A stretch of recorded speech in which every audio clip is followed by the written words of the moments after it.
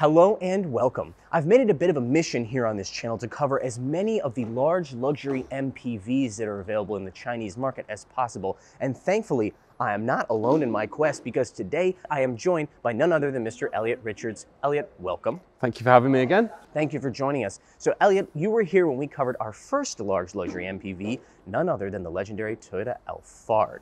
Now, I think both of us thought that there was no way another car was going to come along and challenge the in-your-face styling, the front-end styling of the Alphard, but I think maybe we have a new champion, perhaps? I think we probably do. We maybe do. So this is the Zeekr 009, China's first large luxury full electric MPV, and we're going to give you a first glimpse at it today. With hands-on test drives and reviews of exciting Chinese market vehicles, Wheelsboy is the #1 source for China auto insights. Be sure to check us out on Instagram and Facebook.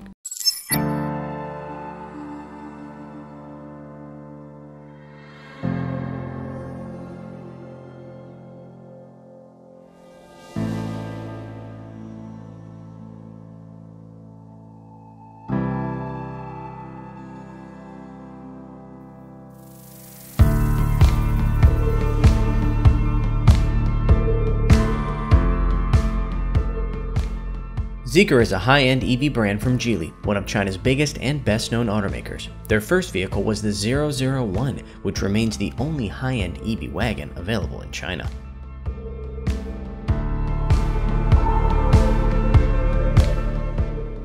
So Elliot, before we dive into this amazing thing right next to us, I think we need to talk a little bit about how we got here. Because for people watching whose only context for MPVs, or what we call in the US minivans mostly, is something like what I had in my youth, a Plymouth Voyager or a Ford Windstar or like a Toyota Sienna or something. This is really out there. So how did we get here? Do you remember when you were younger and minivans and MPVs were like practical family haulers? Yeah, they were, relatively cheap, relatively, simple designs. And now we've come all the way to like this mega luxury MPV, which has got all of the bells and whistles. Right. It's just one of those things where this design, like this segment, which is in theory at least about creating the most comfortable, most spacious passenger cabin, has now become kind of a war to see who can create the most out there styling on an MPV. Yes. Like it's amazing. So we've already covered the Toyota Alphard on this channel. We've covered things like the Buick GL8. They've all got this crazy in-your-face kind of styling, and it's just not something people expect when it comes to minivans. It's certainly very striking. Yes, yes. It's definitely eye-catching and attention-getting, and that's exactly what matters in this category. But Elliot, let's talk about what's right here. Okay, Elliot, now let's get to what everyone, including us, wants to get to, and that is talking about the front-end design on this car because wow. I mean, just look at it. What is the first thing that you notice when you walk up to the car? I mean, it's obviously the grille, right? Obviously. Yes. So I will tell you, based on what they told me, this design, their name for it, Fountain of Light. Okay. The reason is, and it's not lit right now, but we'll insert a shot of it lit, there are 32 individual LED lights embedded in this grille. And similar to other like high-end luxury kind of like EVs, the Hi-Fi X, they've got this kind of ceremonial lights that they can do. Okay. This can do all sorts of different things. I'm sure it can do like a rainfall or whatever. And what I think about is, can you imagine seeing this thing come up behind you at night? Like you would think you were like going to be isn't an alien invasion or something on the highway. What else do you see? I really like these lights because I think they're so striking. Like I think we said earlier that most EVs have that kind of straight one light. This has got 5 in this kind of cool shape. I really like that. It is super cool. It's interesting. It's like we're used to seeing, as you said, kind of like your Neos and stuff have a single slit of a DRL or a light running across. This thing definitely has what is certainly, in my opinion, the most unique daytime running light that I've ever seen, which is this U-shaped 5-part unit here. And again, I think it's the coolest detail on the front end for sure. Definitely unique. Definitely unique. Now, speaking about the front end, is there any other, does this remind you of anything? Yes, it's a good question. I think this definitely has vibes of the Rolls-Royce Cullinan. Yes, it does. Now, I completely agree with you, and it turns out that the designer of this car, who we met, a very nice, very tall German man, He used to design for high-end luxury brands like Audi and Bentley. So I think he kind of brought along that luxury aesthetic that it got to be in your face, got to be eye-catching thing.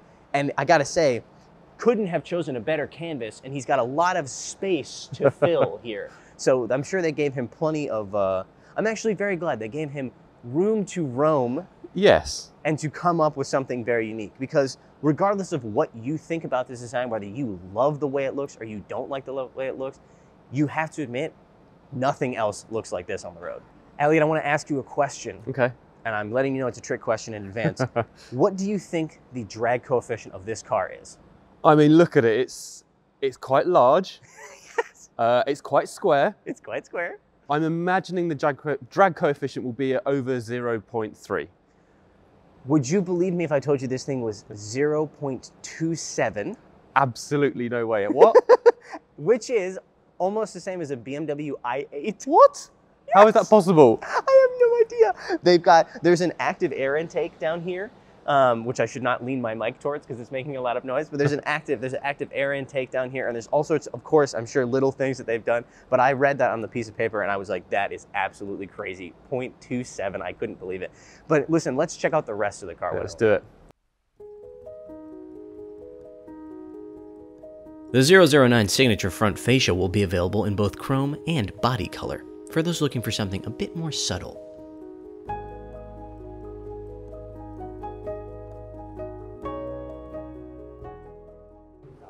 Coming around to the side of the 009, we have what is a pretty aggressive design language for an MPV, starting with these very pronounced fender flares that have been kind of pressed into the body, into the metal of the body. One thing I want to point out is up here, this very interesting A-pillar. They have inserted a piece of glass, and I think they've done it in a very subtle way that almost makes it look as though this glass is all wrap around. This is obviously to create more natural light for the interior and also to create a better view for the driver. These MPVs have huge dashboards up here, and it's a little bit hard to see the corner of the car. This is definitely going to help with that.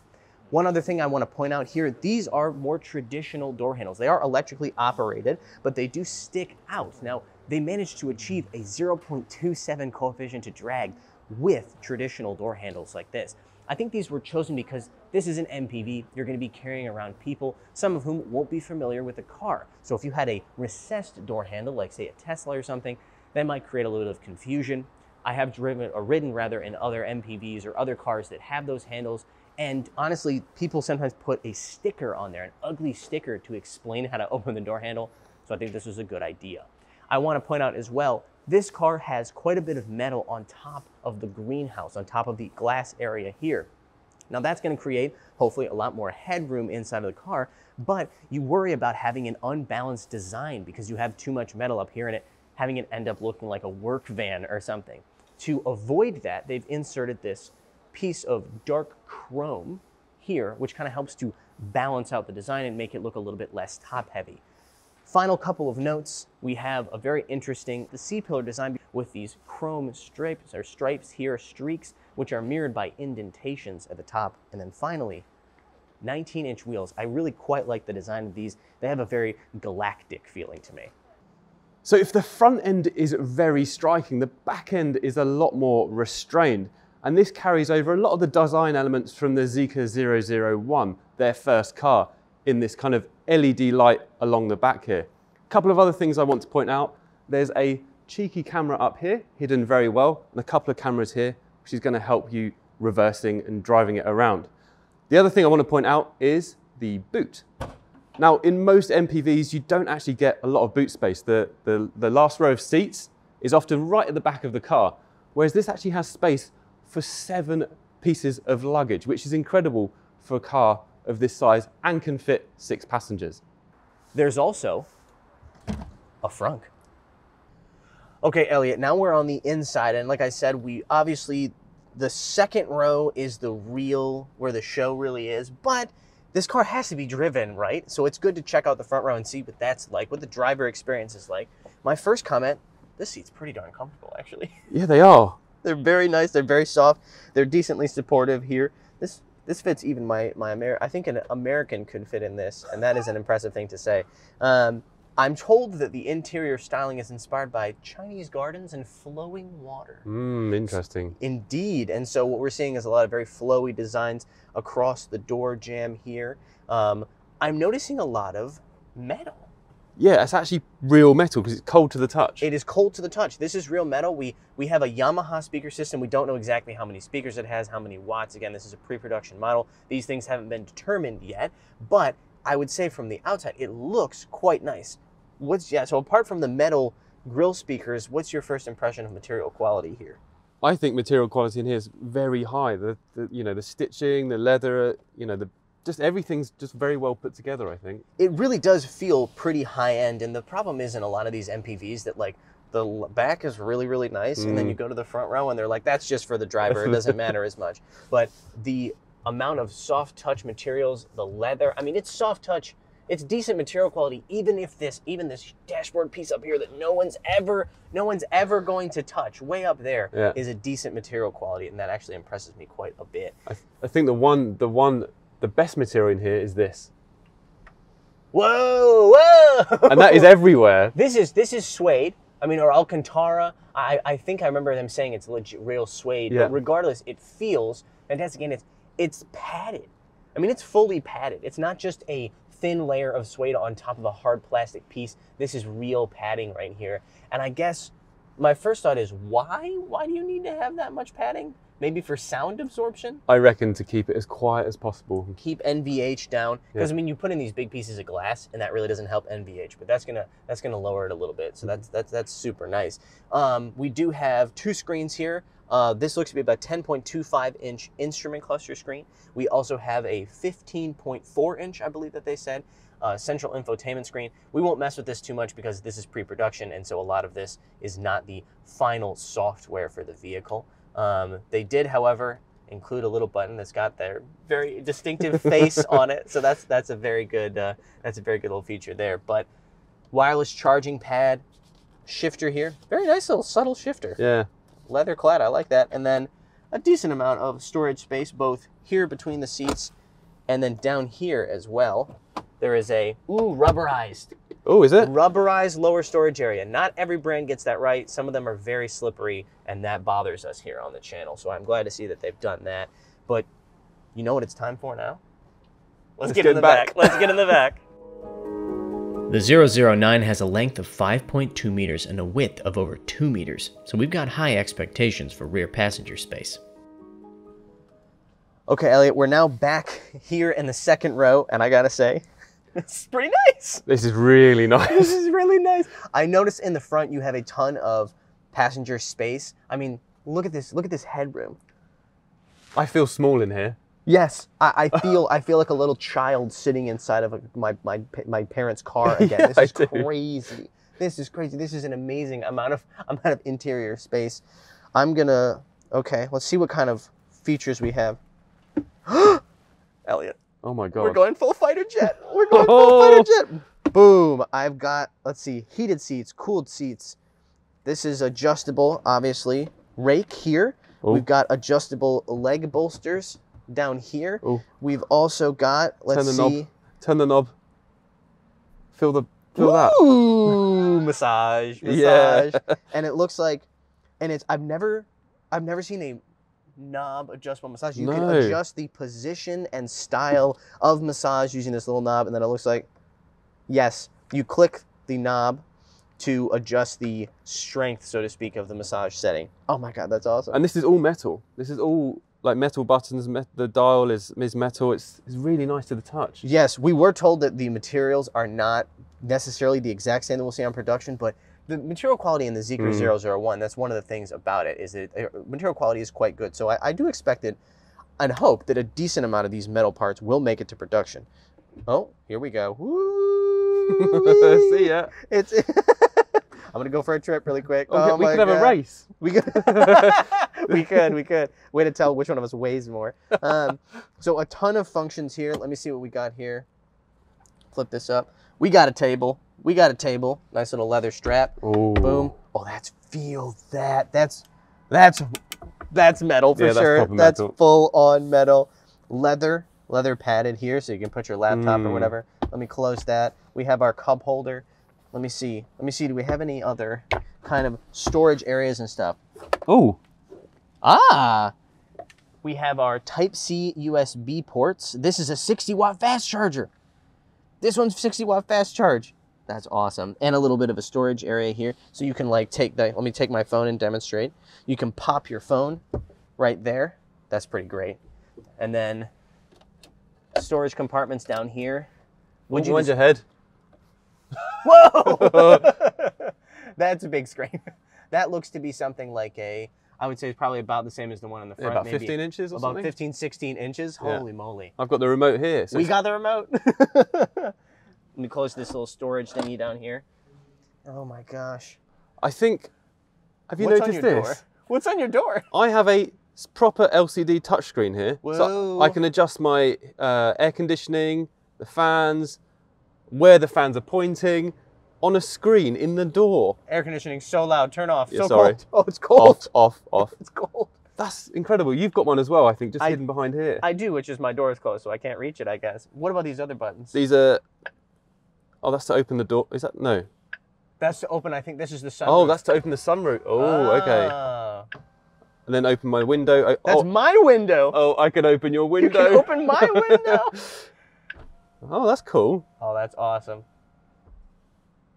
And that looks like a lock unlock button there. Yeah, unlock button and then open and close doors over there. So this is pretty high tech. I see a microphone button over here, which indicates that I could speak to the car. It has voice commands. I think they told us that the voice commands are not necessarily ready. Again, this is pre-production, but I'm just enjoying my massage right now. you know how me too. You know how they talk all the time, these companies, about how we've got a first-class cabin experience? This feels like first class. It actually does, for the first time ever, I think. This really feels like first class. Hold on, let me hit a button really quick. What's that one? Oh no. Oh, that one's I think not functional. This one was, I think is supposed to be, this one's to full layout, but this one is to return you to the original position so that you can more easily get out of the car. I want to check out the third row space. You sit there, you be my demonstrator, and I will get in the third row. Let me jump out. Easy. One touch button down here for moving the seat forward. Very easily done. This is huge.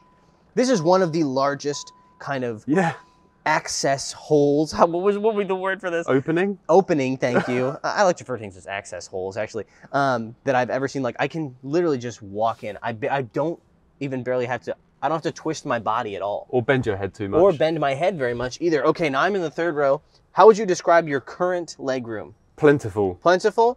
Current 4 solid fingers of space back here. I've got so much leg room here. Have you got?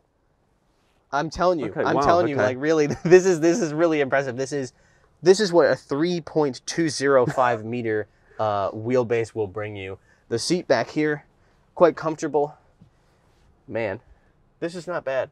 This is not bad. I could show. Oh, the materials. Oh, there's a really nice, like, more suede back here on this area. This is nice and soft. This leather is soft. Third row occupants aren't really losing out that much. The 009 comes with a dual motor powertrain making 400 kilowatts and 688 newton meters of torque, giving it an official 0 to 100 kilometer per hour time of just 4.5 seconds. It also has air suspension as standard. So, Elliot, I don't know how you feel about this, but I'm pretty excited about the fact that we're seeing more and more EV powertrains being put into luxury cars like this, whether it's an MPV or a sedan or an SUV. I just think that luxury, or rather EV powertrains, are pretty suitable for luxury cars. They've got the instant off-the-line torque, and they're generally just quieter than an internal combustion engine. So, pretty exciting development in my mind. Definitely, and I think both of us agree that this is the first MPV to truly deliver an airline first-class experience on the inside. Yeah, definitely. Like, people talk all the time about how, or other brands talk all the time about how, like, ours is like a first-class airplane cabin. This is the first one to really make that happen. Completely. To really feel that way when you're in the inside. Obviously, we're not going to be able to drive it today. This is a static experience, but I'm pretty excited to see what it's like to have 400 kilowatts or 520-ish horsepower in an MPV. I know, that's insane. It's a lot of mass to move around. I just want to know what that's like, but we're going to have to say that for another video. That's going to have to do it for today's video.